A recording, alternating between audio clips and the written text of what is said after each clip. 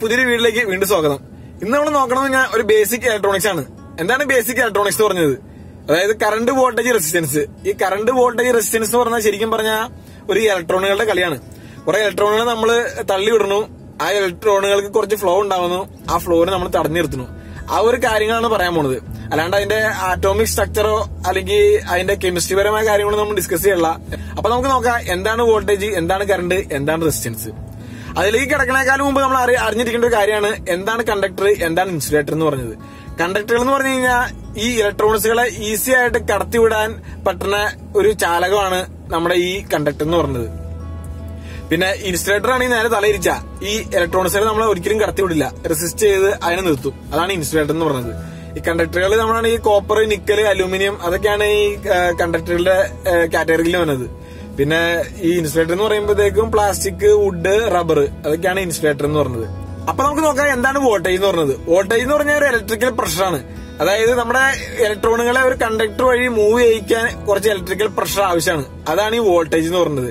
ഈ രണ്ട് പോയിന്റുകൾ തമ്മിലുള്ള ഇലക്ട്രിക്കൽ പ്രഷറിന്റെ ഈ വേരിയേഷനാണ് ഇലക്ട്രോണുകളെ മൂവ് ചെയ്യിക്കാൻ ഹെൽപ്പ് ചെയ്യണത്. ഈ വോൾട്ടേജ് മെഷർ ചെയ്യണത് വോൾട്ടിലാണ്. ആ വോൾട്ടേജ് മെഷർ ചെയ്യണത് നമ്മുടെ സിമ്പൽ എന്ന് പറഞ്ഞു കഴിഞ്ഞാൽ വി ആണ്. അപ്പൊ ഈ വോൾട്ടേജ് രണ്ടു തരമുണ്ട്. ഡി സി കറണ്ട് വോൾട്ടേജ് ഉണ്ട്, ഓൾട്ടർനേറ്റീവ് കറണ്ട് വോൾട്ടേജ് ഉണ്ട്. ഈ ഡി സി കറണ്ട് വോൾട്ടേജ് എന്താണെന്ന് നോക്കാം. എന്താണ് D C current voltage? D C current voltage എന്ന് പറഞ്ഞു കഴിഞ്ഞാൽ ഒരു ഡയറക്റ്റ് നമ്മുടെ straight ലൈനിലുള്ള electrical പ്രഷറാണ് direct current voltage എന്ന് പറയുന്നത്. അപ്പൊ നമ്മുടെ ഓട്ടോമൊബൈൽ ഇൻഡസ്ട്രിയിലൊക്കെ യൂസ് ചെയ്യണത് ഈ ഡി സി കറണ്ട് വോൾട്ടേജ് ആണ്. നമ്മുടെ ബാറ്ററികളിലൊക്കെ യൂസ് ചെയ്യണത് ഡി സി ആണെന്ന് എല്ലാവർക്കും അറിയാം. അപ്പൊ അതാണ് ഈ ഡയറക്റ്റ് കറണ്ട് വോൾട്ടേജ്. അപ്പൊ നമുക്ക് നോക്കാം എന്താണ് ഓൾട്ടർനേറ്റീവ് കറണ്ട് വോൾട്ടേജ് എന്ന് പറയുന്നത്. ഓൾട്ടർനേറ്റീവ് കറണ്ട് വോൾട്ടേജ് എന്ന് പറഞ്ഞാൽ ആ പേരിൽ തന്നെ ഉണ്ട് ഓൾട്ടർനേറ്റീവ്. നമ്മുടെ അതായത് ഒരു വേവ് ഫോം അല്ലെങ്കിൽ സിക്സ് ആഗ് അല്ലെ ഒരു വേവ് ഫോമിലേക്കുള്ള ഈ വേവ് ഫോമിലുള്ള ഇലക്ട്രിക്കൽ പ്രഷറാണ് ഈ ഓൾട്ടർനേറ്റീവ് കറണ്ട് വോൾട്ടേജ് എന്ന് പറയുന്നത്. നമ്മുടെ ഓട്ടോമൊബൈൽ ഇൻഡസ്ട്രിയിൽ ഇത് യൂസ് ചെയ്യണത്, നമ്മൾ പ്രൊഡ്യൂസ് ചെയ്യണത് നമ്മുടെ വാഹനങ്ങളിലെ ജനറേറ്റർ അതായത് ഓൾട്ടർനേറ്റർ, അതുവഴി പ്രൊഡ്യൂസ് ചെയ്യണത് ഈ ഓൾട്ടർനേറ്റീവ് കറണ്ട് ആണ്. ഒരു റെക്ടിഫയർ യൂസ് ചെയ്തിട്ട് നമ്മളത് ഡി സി ആക്കി അത് നമ്മുടെ ബാറ്ററിയിൽ യൂസ് ചെയ്യണം. ഈ ഓൾട്ടർനേറ്റീവ് കറണ്ട് നമ്മൾ മോസ്റ്റ്ലി യൂസ് ചെയ്യണത് നമ്മുടെ ഇൻഡസ്ട്രിയൽ ഏരിയ അല്ലെങ്കിൽ നമ്മുടെ വീടുകളിലൊക്കെ യൂസ് ചെയ്യണത് ഈ ഓൾട്ടർനേറ്റീവ് കറണ്ട് വോൾട്ടേജ് ആണ്. പിന്നെ ഈ ഓൾട്ടർനേറ്റീവ് കറണ്ട് വോൾട്ടേജിന്റെ പ്രത്യേകത എന്ന് വെച്ച് കഴിഞ്ഞാൽ അതിന് ലോങ് ഡിസ്റ്റൻസ് ട്രാവൽ ചെയ്യാൻ പറ്റും എന്നതാണ് ഈ ഓൾട്ടർനേറ്റീവ് കറണ്ടിന്റെ ഒരു അഡ്വാൻറ്റേജ് എന്ന് പറയുന്നത്. അപ്പൊ എന്താണ് വോൾട്ടേജ് മനസ്സിലായി, അതിന്റെ കാറ്റഗറി മനസ്സിലായി. ഇനി നമുക്ക് നോക്കേണ്ട കാര്യമാണ് എന്താണ് കറണ്ട്. അപ്പൊ നമുക്ക് നോക്കാം എന്താണ് കറണ്ട് എന്ന് പറയുന്നത്. കറണ്ട് എന്ന് പറഞ്ഞു കഴിഞ്ഞാൽ നമ്മളിപ്പോ കുറച്ചു മുമ്പ് പറഞ്ഞ വോൾട്ടേജ്, ഈ വോൾട്ടേജ് വഴി നമ്മൾ പയ്യെ കുറച്ച് ഇലക്ട്രോണുകൾ തള്ളി അങ്ങ് വിടുകയാണ്. തള്ളി വിടുമ്പോഴത്തേക്കും ഇലക്ട്രോണുകൾ പയ്യെ മൂവ് ആവും. ഈ ഇലക്ട്രോണുകളുടെ ഫ്ലോ ആണ് കറണ്ട് എന്ന് പറയുന്നത്. ഒരു കണ്ടക്ടർ കൂടിയോ ഒരു സർക്യൂട്ടിൽ കൂടിയോ കുറച്ചധികം ഇലക്ട്രോണുകൾ പെട്ടെന്ന് കടന്നു പോകുമ്പോഴാണ് നമ്മൾ ഹൈ ആംബിയർ എന്നൊക്കെ പറയുള്ളത്. അപ്പൊ അതാണ് ഈ കറണ്ട് ഫ്ലോനെ ഡിപ്പെൻഡ് ചെയ്ത് ആംബിയർ ഒക്കെ മാറണം എന്ന് പറഞ്ഞ കാര്യം. അപ്പൊ ഈ കറണ്ട് ഫ്ലോനെ ഡിപ്പെൻഡ് ചെയ്യാന്ന് വെച്ച് കഴിഞ്ഞാൽ നമ്മുടെ അതിനകത്ത് ഉണ്ടാവുന്ന റെസിസ്റ്റൻസ്, നമ്മുടെ വോൾട്ടേജിൽ ഉണ്ടാവുന്ന വേരിയേഷൻ, അത് യൂസ് ചെയ്യണ മെറ്റീരിയൽ അതനുസരിച്ച് ഈ കറണ്ട് ഫ്ലോ ഡിക്രീസ് ചെയ്യാനും ഇൻക്രീസ് ചെയ്യാനുള്ള ചാൻസ് ഉണ്ട്. പിന്നെ ഒരു കാര്യം, കറണ്ടിന്റെ ഒരു കൺവെൻഷണൽ തിയറി എന്ന് പറഞ്ഞു കഴിഞ്ഞാൽ പോസിറ്റീവ് സൈഡിൽ നിന്ന് നെഗറ്റീവ് സൈഡിലേക്കായിരിക്കും. അതായത് പോസിറ്റീവ് നിന്ന് നെഗറ്റീവിലേക്കാണ് എപ്പോഴും കറണ്ട് ഫ്ലോ ഉണ്ടാവുള്ളൂ എന്നാണ് അതിന്റെ കൺവെൻഷണൽ തിയറി എന്ന് പറയുന്നത്. ഈ കറണ്ട് മെഷർ ചെയ്യണത് ആംബിലാണ്. അതിന്റെ സിമ്പിൾ എന്ന് പറഞ്ഞാൽ I അല്ലെങ്കിൽ A ആണ്.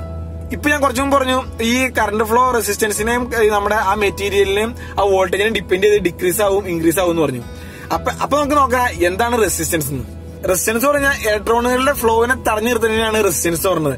ഈ റെസിസ്റ്റൻസ് എന്ന് പറഞ്ഞു കഴിഞ്ഞാൽ നമ്മൾ അതിന്റെ മെറ്റീരിയല്, ആ യൂസ് ചെയ്യുന്ന മെറ്റീരിയല്, അതിന്റെ ടെമ്പറേച്ചർ, അതിന്റെ ലെങ്ത്, അതിന്റെ സൈസ്, അതിന്റെ കണ്ടീഷൻ, ഇതൊക്കെ ഡിപ്പെൻഡ് ചെയ്ത് റെസിസ്റ്റൻസ് വേരി ചെയ്യാനുള്ള ചാൻസ് ഉണ്ട്. ഇപ്പൊ റെസിസ്റ്റൻസ് നമ്മൾ മെഷർ ചെയ്യണത് ഓമിലാണ്. അതിന്റെ സിമ്പിൾ എന്ന് പറയുന്നത് ഈ കാണാനാണ് അതിന്റെ സിമ്പിൾ എന്ന് പറയുന്നത്. ഇപ്പൊ നമുക്ക് മനസ്സിലായി എന്താണ് വോൾട്ടേജ്, എന്താണ് കറണ്ട്, എന്താണ് റെസിസ്റ്റൻസ്. ഈ വോൾട്ടേജ്, കറണ്ട്, റെസിസ്റ്റൻസ് മൊത്തം റിലേറ്റഡ് ആയിട്ട് കിടക്കുന്ന ഒരു സാധനമാണ് ഓംസ് ലോ എന്ന് പറയുന്നത്. ഓംസ് ലോന്റെ മാത്തമാറ്റിക്കൽ ഇക്വേഷൻ വെച്ചാണ് നമ്മുടെ ഒരു സർക്യൂട്ടിലെ വോൾട്ടേജ്, കറണ്ട്, റെസിസ്റ്റൻസ് എന്നിവ കണ്ടുപിടിക്കുന്നത്.